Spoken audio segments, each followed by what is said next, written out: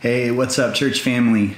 For those of you who I haven't met, my name is James. My wife Cody and I pastor at our Cabot campus, and we're just so thankful to Pastor Rick and Michelle. We've actually just celebrated being a part of the New Life Church Vision and Family for 15 years, and we love it. I want to thank you for hanging out with us today for another rendition of nlclive.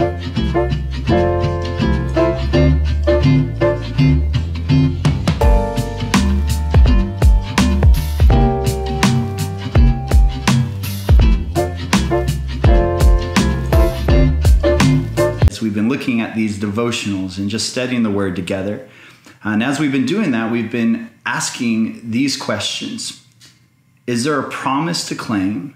Is there a sin to avoid, a command to obey, an application to make, or something new about God that we can learn? And so I want to look at this verse in Psalm chapter 9. In verse 9, it says this: "The Lord is a refuge for the oppressed, a stronghold in times of trouble." Now, if I was just being honest, when I first read this verse, I was like, that's a really short verse and it's kind of self-explanatory. But then a couple days ago, I was meeting with someone and we were just talking about their life. We were talking about some things that they had gone through, some very difficult, hurtful seasons of their life that they had to walk through. But even as we were talking, it was physically difficult for them to even communicate what had happened. And they expressed how difficult it was to be weak, to admit that they were weak. And then I thought about this verse in relation to that. First of all, it says that God is a refuge. But here's the thing.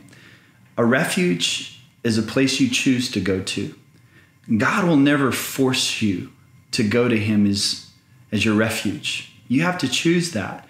But I also love this word stronghold in this verse, because when I think of the word stronghold, I think about like medieval castles. And the stronghold was the most protected and fortified place of the entire castle. A lot of times it was behind multiple layers of walls.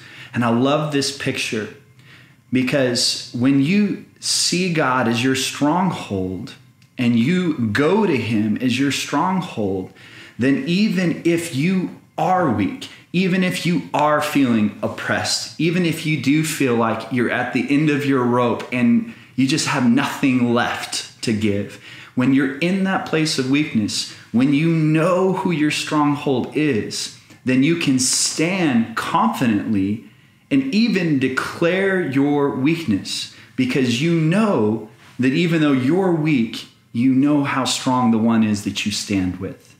And I just want to encourage you and challenge you with that today.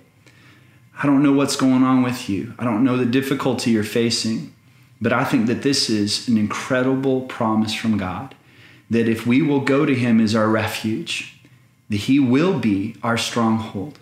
And in our weakness, we know his power is made perfect. So let's just pray through this. Father, thank you so much for your word. Thank you for this verse. I pray for every person that's listening to this right now. I don't know everything that's going on, but you know every intimate detail of everything that they're facing. And I pray that when we face difficult times, when we face things that hurt us, that hurt our hearts, that hurt our spirit, God, we would choose to go to you as our refuge. God, that we would declare over our lives, so that our own ears can hear it, so that the enemy can hear, that we're going to choose to trust in you as our stronghold. And God, we know that as we declare our weakness, like your word says, you're going to be strong. That's when your power is made perfect.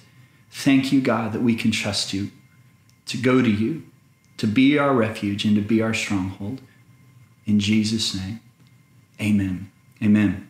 Thank you so much for hanging out with us. We'll see you next time.